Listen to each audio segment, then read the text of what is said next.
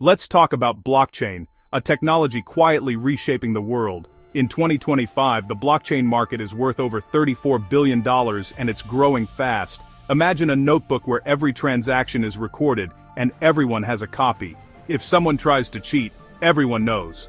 That's blockchain. Radical transparency, public, verified, and unchangeable. It started with Bitcoin, but now it's everywhere, tracking food, selling art, and more. Like it or not, blockchain is here to stay. So, how does blockchain actually prevent cheating? It comes down to three things: decentralization, cryptography, and consensus. There's no single master copy. Thousands of computers hold the same ledger. To hack it, you'd have to change every copy at once. Good luck. Each new batch of transactions, a block, is sealed with a unique code linked to the previous block. Tamper with one, and the whole chain breaks, exposing the fraud. This makes the system nearly impossible to alter without everyone noticing.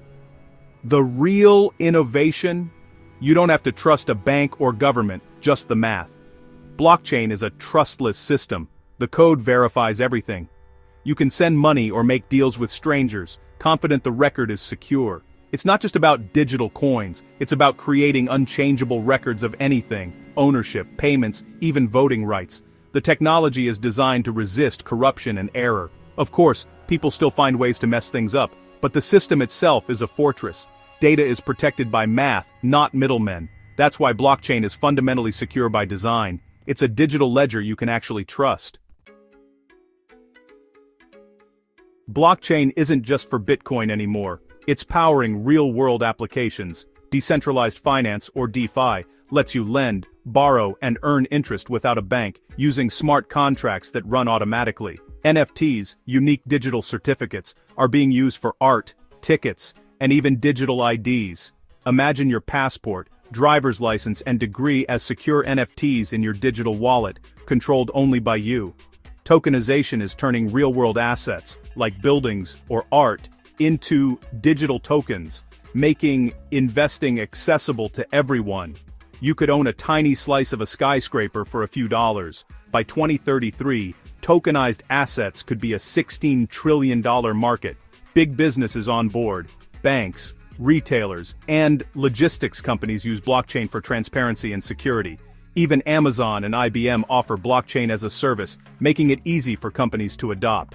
It's a practical tool for tracking goods, verifying identities, and democratizing finance.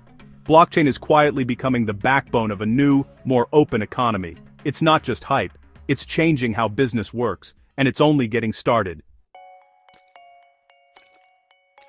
Blockchain is a global race, and the US and China are leading the charge. The US dominates in corporate adoption, with giants like PayPal embracing blockchain. Meanwhile, Asia-Pacific is the fastest-growing region, with 160 million users. In countries like Vietnam and Thailand, blockchain is a practical tool for sending money and accessing financial services. The UAE is going all in, with 25% of its population owning crypto and the government actively courting blockchain companies.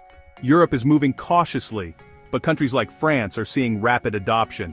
The EU is working on unified regulations to create a single digital asset market. From New York to Singapore, blockchain is being woven into the global economy. This isn't a niche hobby. It's a worldwide shift. The outcome of this race will shape our digital future. Nations are betting big on blockchain to transform their economies. The stakes couldn't be higher. For all its promise, blockchain is still the Wild West. The biggest problem? Security. The blockchain itself is tough to hack, but apps built on top, like exchanges and wallets, are vulnerable. Over $9 billion has been lost to hacks and scams, often due to human error or bad code. Regulation is another headache. Every country has different rules, making it hard for businesses to plan or invest. Is crypto a currency, a commodity, or a security? No one agrees. This uncertainty slows mainstream adoption. Then, there's the tech itself.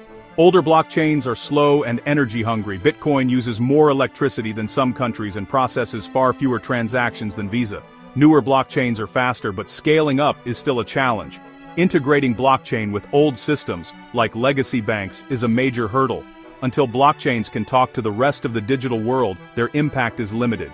These are big, complex problems that need solving, but the potential rewards are huge. So, what's next? If we solve the challenges, blockchain could transform everything. The biggest impact may be on digital identity, secure self-owned IDs for voting, healthcare, and more. Digital identity is the fastest-growing blockchain use, shifting power from institutions to individuals.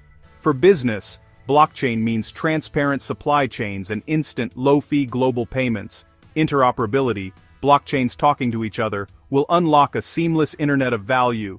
Billions without bank accounts could access financial services with just a smartphone. For many, blockchain isn't hype, it's a lifeline. As the tech matures, it could empower millions and create a fairer financial system.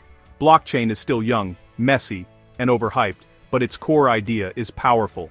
A secure, transparent, user-centric digital world. It's about shifting trust from institutions to code, from gatekeepers to networks.